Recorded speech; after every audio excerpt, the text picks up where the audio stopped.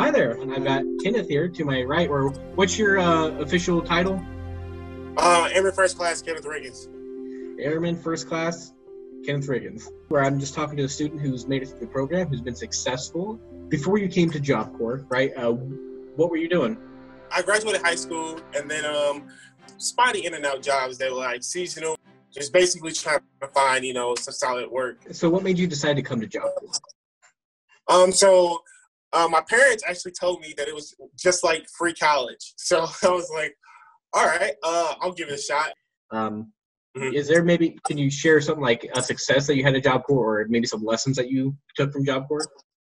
I would say I would start out with lessons because I always feel like before Job Corps, I hadn't really had that experience of going out and meeting different people that were different from myself. I kind of always felt like the world felt, like not revolved around me in a sense, but always like worked in the same fashion I worked in. Like that was one heavy lesson that I learned, is that not everybody is just like me, and it's actually good to meet people that are not just like you. Would you say it kind of taught you some customer service skills? Yes, yeah. Actually, yes, that's a perfect way to say that. I'm actually extremely happy that I went to Job Corps, because I feel like if I had never went to Job Corps, then I would never become the person that I became. I may have never left St. Louis, which is where I was from at the time, and actually wanted to experience more had I not went to Job Corps. So I'm actually happy that I went. Extremely happy that I went.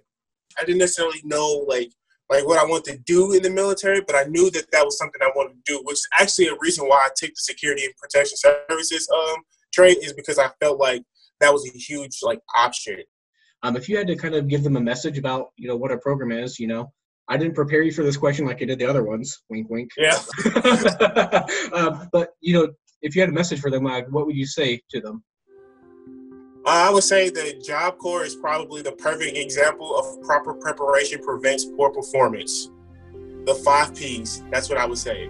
Proper preparation prevents poor performance.